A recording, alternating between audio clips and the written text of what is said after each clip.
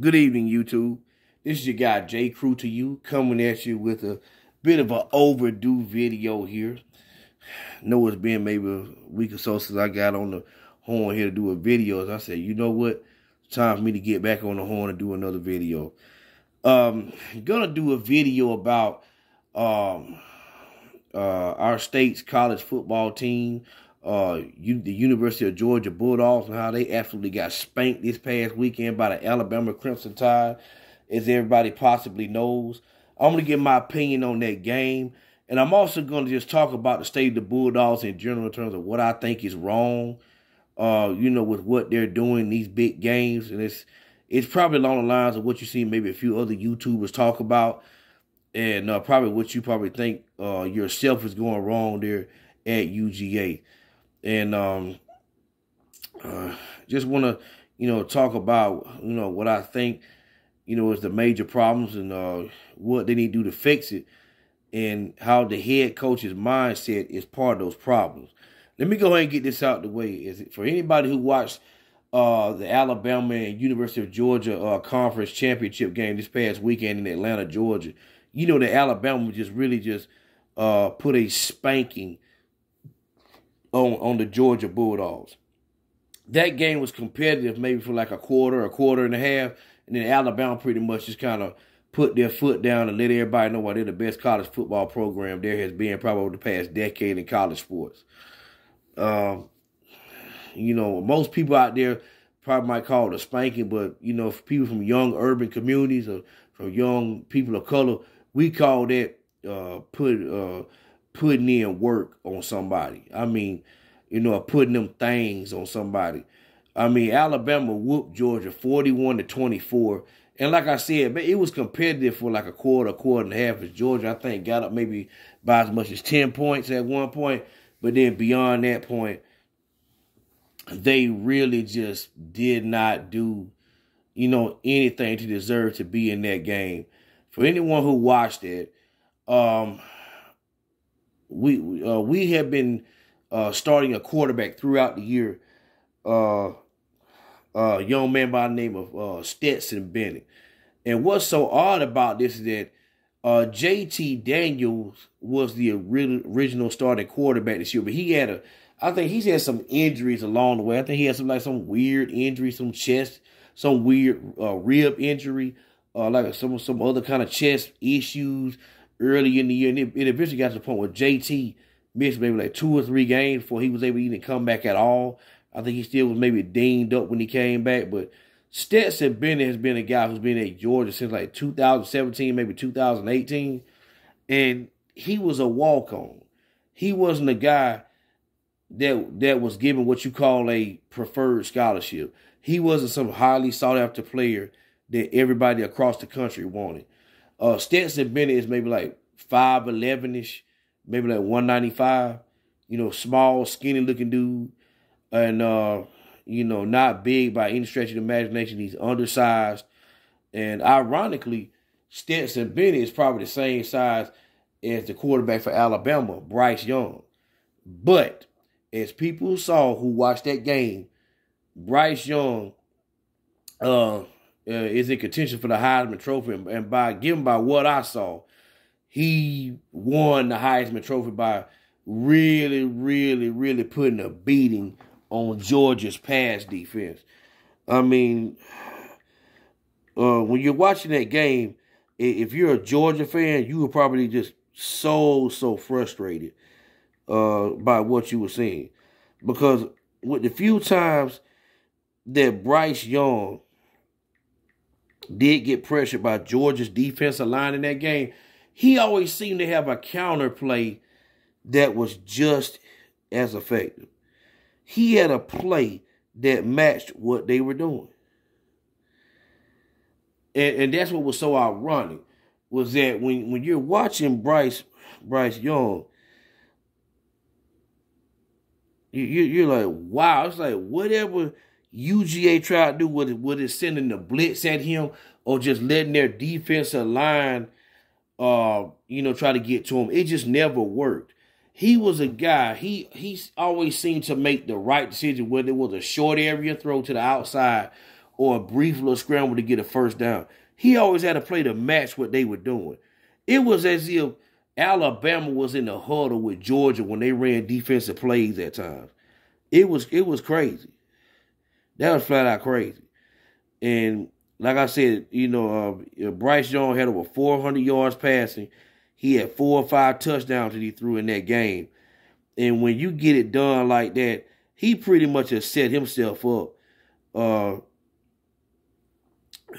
win, the Heisman Trophy. Because really, before that game, the Heisman Trophy picture was not very clear, for a lot of people. You had Bryce Young, who had been mentioned already, but you had the guy C.J. Stroud over there at Ohio State, and you maybe had a few other guys out there, but it wasn't an overwhelming favorite. But Bryce Young, who was a quarterback for Alabama, was going up against the number 1 team in the country at the time, the Georgia Bulldogs, and the number 1 defense. And he shredded them. He had 421 yards passing and 461 total yards. So they just told you how explosive he was and, just how efficient he was in that game. Alabama had 2 receivers, Jamison Williams, who I think went for over 100 and some yards in that game receiving. He made some real big catches, like 2 very big catches in that game to Jamison Williams. He got well over 100 yards. And I think John Mechie, who was the number 2 receiver, he had over 100 yards in that game. So they really put a hurting on Georgia. And it just showed you how efficient their passing game was, how explosive they were. And it shows you what a team needs to succeed, in today's environment. One of the issues that I was going to get to with UGA was that UGA really hadn't played a really good team since they played Clemson, like in the first game this year. They hadn't played like a program that was either equal to them or better than them. Like in that Clemson game, I think it was a defensive game. It was a real low score, but Georgia was able to eke a win out of that. But their defense, especially their secondary, has not been tested until they play Alabama. And that was the problem with UGA, is that it's easy to look great on defense when you're playing talent that is lesser than you. And that's been part of their problem. They just really weren't tested like that. People were talking about how great they were, about how good they looked. Nobody, people only averaging 7-10 points a game against them or whatever it was, something real low. And they were just top shelf in a lot of defensive categories until Saturday night. They pretty much got lucky because the starter running back for Alabama, Brian Robinson, he was pretty much coming off of a game which he kind of got dinged up. He wasn't playing at 100%. And he still had a solid game. He wasn't spectacular, but he was solid. He had some nice little short runs. He had some pass catching out of the backfield. And he actually had a pretty good game. I actually liked what he did. But obviously, the receiving was what stood out. And Georgia's DBs were just kind of set ablaze. I mean, they got dusted. I mean, they got smoked. Keely Ringo, who was a high school All-American last year when he came to Georgia, he just didn't look like an average cornerback. The other guy who's a starting cornerback, the dude that came from Clemson, he played at Clemson last year, but he transferred to Georgia this year. Kendrick, I think it was Dre Kendrick or whatever the guy's name is. He was getting smoked. I mean, both of them had really rough games. There was a few pass coverages that were bust, meaning that Georgia kind of had some miscommunication that led to big plays being made by Clemson. And it just exposed them they didn't even look like a top 10 team. They didn't even look like a top 10 team at all on defense. They like a joke. You like, this is the number 1 defense in the country. Alabama just shredding them like this. And it almost was humorous to even suggest that. Keep in mind, Alabama had been beaten this year by Texas A&M. Texas A&M is clearly a lesser team than Georgia from position to position. They don't have the talent, but they managed to come up with a scheme that defeated Alabama. Georgia could not do that. Alabama dictated the pace of the game, and they had the Georgia defense on their heels. Again, I think that exposed Georgia because they're not used to playing elite level talent week in, week out, even though they're in the SEC. They finally got to that point, and you saw what happened. Another thing that I think is a huge weakness for Georgia, and it's really been that way since Kirby Smart has started coaching 5 or 6 years ago. And this may sound a little weird, and this may be a little long-winded in my response, is that you have what you call a lot of Herschelholics at Georgia. What do I mean when I say that? As you can see with the little screenshot that's been up for like 10 minutes now, who I have pictured here in a couple different pics is probably considered to be the school's greatest player, who was a running back in the early 80s named Herschel Walker. Georgia they won the national championship when Herschel was a freshman, and Herschel ran for over 1,600 yards. And I think the next couple of years, he was averaging over 1,800 yards, a game. And it seems like that a lot of fans, even in today's world, they're stuck on seeing like another Herschel Walker, or they're hoping to see that again. It's like their minds refuse to even come up to today's game. And not just the fans. As I mentioned before, I said something about the head coach, Kirby Smart. I think Kirby Smart's the same way. It's like a philosophical thing. Herschel was so good that everyone almost expects every year for there to be like a Herschel Walker-like talent at that position, no matter what era of football we're in. The problem with that is that we're in the era where, what is the NFL or college, where passing is what is in vogue. And having an elite passing game is what people want to see. And not just with the fans, but on the field. The coaches are really sort of like bringing in coordinators who can sort of instill an elite passing game on offense. Kirby Smart seems to be one of the few coaches. He will see like balance. Or or at least he at least kind of leads you to believe that. Because if you really look at Georgia's stats, it seems like Kirby Smart is perfectly fine if Georgia has like 40, 42 rushes a game in terms of running back carries, and maybe just 20, 25 passes a game. We won. That's fine. The issue with that, and it has been, is that UGA is not developing their passing talent. And this is something that has really baffled me since Kirby Smart has been there. You may see a guy have a game at UGA where he'll have like 100 yards in one game. And for the most part, especially at receiver, you might not hear nothing from that guy for the next several games. He might have 2 or 3 catches a game, but there's nothing that you'll notice or that you'll remember. And that's that's a weakness to me, is that Kirby Smart still won't see just as much running as he wants to see pass, or if not more so, he wants to see passing. And that has just baffled me with him. And I don't understand that.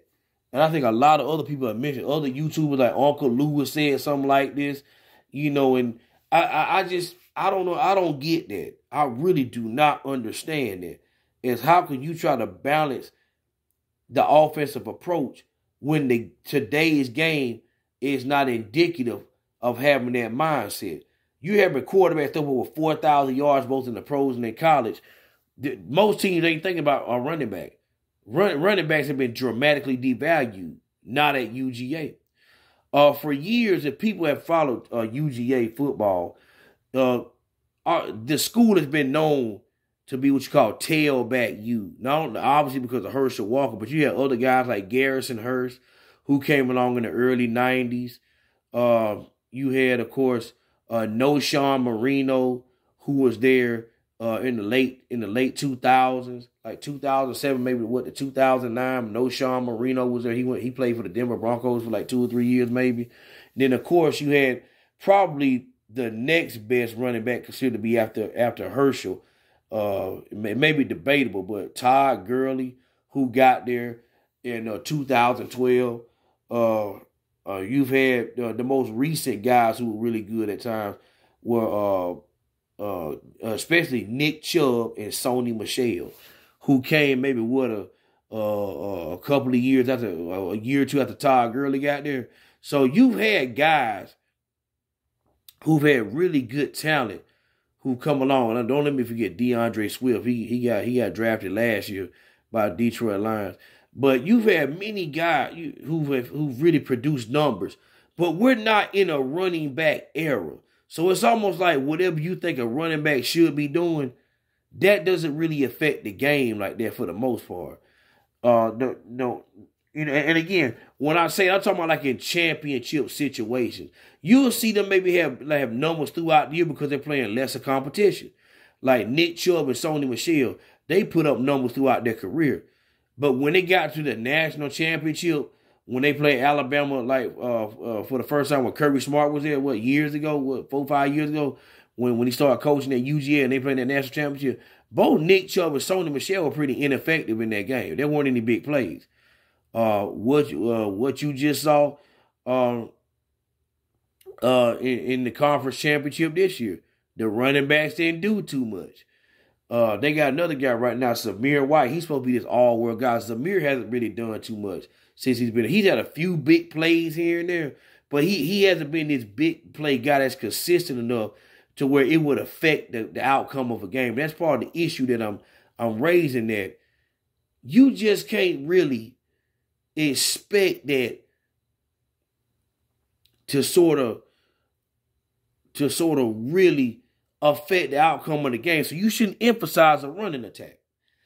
Man, and I said, going back to Kirby Smart's mindset, I think part of the reason why Kirby is not successful against teams that are just as good as Georgia and are better than Georgia since he's been here sometimes has been he's okay with having a substandard quarterback. And it's like the oddest thing. This might be like the third thing that I'm bringing up. It's like the oddest thing with him. Like when Jake Fromm first got to Georgia, there was already another guy who was more talented named Jacob Eason. Jacob Eason got hurt going into Jake Fromm's true freshman year. Jake Fromm, I think, got there a year after Jacob Eason. And so what happened is that Jacob Eason had like a high ankle sprain. Jake Fromm ended up playing.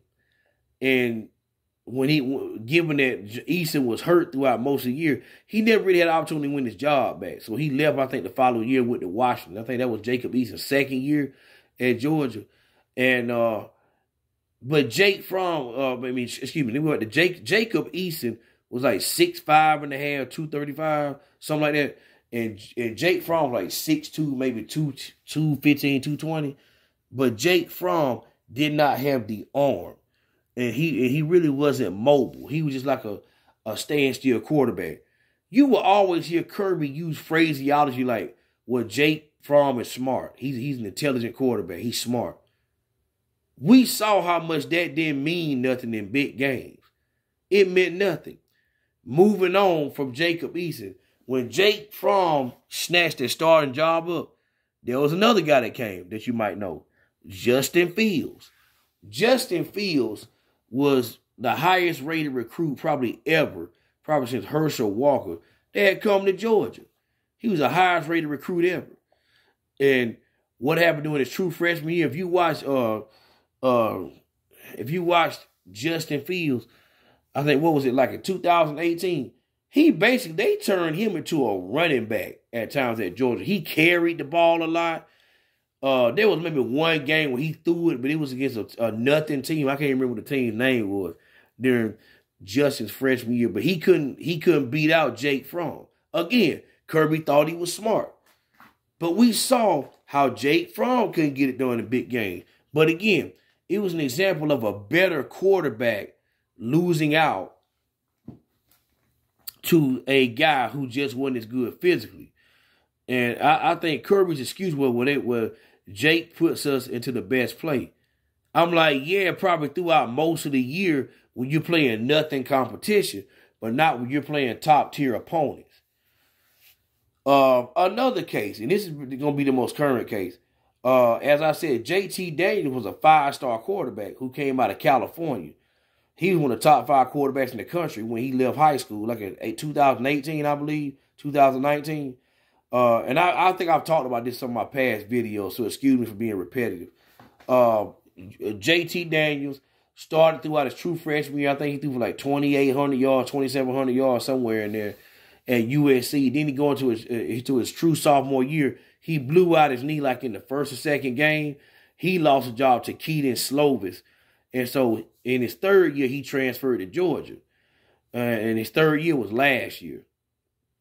And what happened was that JT could really never get on track last year for the most part till late in the year because he was coming off a serious injury. And I think later in the year, Kirby Smart spelled out the fact that he got the program maybe in the late summer, and they had to sort of put him on a recovery program where they had to monitor where he was. So JT was kind of behind and, learning everything. He was playing catch up. And so, but his first game in last year, he threw for, over 400 yards? He threw about 4 or 5 touchdowns. Jermaine Burton had a big game. He had like 100-some yards that game. And it was a spectacular debut for JT Daniels. Enter 2021. As I just said earlier in this video, JT got hurt this year. Stetson Bennett came in. JT Daniels has never really had an opportunity to come back and come in the game and win his job back. So we're seeing deja vu. And I think Kirby has said, well, Stetson knows how to run an offense. Stetson Bennett was a walk-on. And that's what I don't understand about Kirby. Some guys are just better than others. And I don't think Kirby understands that. And it's the weirdest thing with him. It's like he just picks the lesser quarterback. The more talented guy might have a shot when he gets here, but he ends up getting hurt. And when Kirby Smart does, he just said, forget the less talented guy. I'm going to go, forget going with the more talented guy. I'm going to go with the less talented guy. And I think as long as he has that mentality, it's going to kill UGA's ability to be competitive. It's going to absolutely just kill their ability to be competitive against opponents who are just as good, if not better than them. And Kirby Smart's going to get away from that mentality. And like I said, those 3 reasons are the big reasons why I think why Georgia suffers in big games since Kirby Smart has been here. I want to like Kirby Smart as a coach. He's very passionate. He recruits the heck up out of people. He does a ton of recruiting, like throughout the year. He's a very passionate looking guy. He's born and raised in Georgia. He in fact played football in Georgia like in the late 90s. I think he was like a safety or something. He maybe was all conference like his last year. But he's, as Uncle Lou says here on YouTube, he's quarterback retarded. The last thing I'm going to get to before I close out, that's a weakness for UGA, and is that, and I know people notice this, if you take your eyes away from the TV from like maybe a few seconds, or if Georgia's going through an offensive possession, you'll notice that when you get back on the TV, there'll be different sets of players out there like that in the same possession. It's like every 2 plays, Georgia shuffles in different players. And that really just has irked the crap out of me throughout Kirby's team because I don't understand it. I function with the mindset, yeah, man, some people just better than others. Some people just, and let them stay out there the whole possession and see what they can do. Well, I don't care what it's Zamir White at running back, James Cook at running back, whoever it is. It's different players like every 2 plays. As a offensive player, I would be really, really perturbed by that. And I'm saying to myself, I can't get into no rhythm. I can't get into no rhythm doing this bull crap. They even do that sometimes with linemen. And to me, that really creates inefficiency with linemen when they do that. Because they're always shuffling people in and out of plays. Like, and it's really aggravating when you watch it. I'm like, can they stop doing that? And I think that will lead to some guys making, making more plays because they have more opportunities instead of getting shuffled in and out like that. Because it's stupid. It don't make sense. Why would you shuffle in guys in and out like that when it creates inefficiencies? And I don't understand it. So it's a philosophical thing that I think that's killing Kirby Smart. He's a Herschelholic, and that he's always shuffling guys in and out, and he's somewhat quarterback retarded. Like he don't understand that the most talented guy need to be on the field. The last thing I want to hit on before I close out, and I just thought about this, was the freshman tight end Brock Bowers for UGA, who's out of California. That young man is unbelievable. He's incredible. How he hasn't been in contention for the John Mackey Award for the nation's tight end, I don't even know. He clearly is the best tight end in the country, who's had an incredible impact. To me, that's been the missing link for Georgia. Their passing offense, to me, has been better this year, a little bit better, because they gotten the ball to a guy who's a true pass catcher. They already have Darnell Washington, and as you all have probably known from even previous videos I've done, Arik Gilbert, who's another All-American who's at Georgia. He hadn't even played the whole year. He hadn't even been with the team like that. So I don't know what his future is going to be. But Brock Bowers has been incredible. I think he has over like 700 yards maybe catching.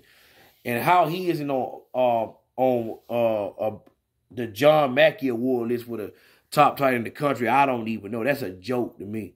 I mean, to me, that young guy's been shafted. And, I mean, there's no way he should be number 2 or 3 in terms of tight end talent in the country. He's the best tight end in the country this year. He's spectacular. I expect great things from him. So, I just wanted to give my opinion on what I've seen from the Georgia Bulldogs this year. And I want to talk about some of the weaknesses that have been kind of like going through my mind.